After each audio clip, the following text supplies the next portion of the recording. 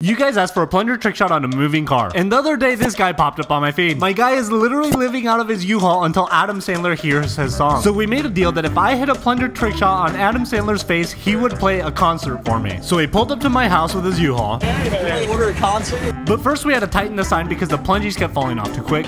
We don't want to plunge anything that's not too tight, if you know what I'm saying. So with the help of some tape, we got it to work. And with that out of the way, it's time to start plunging.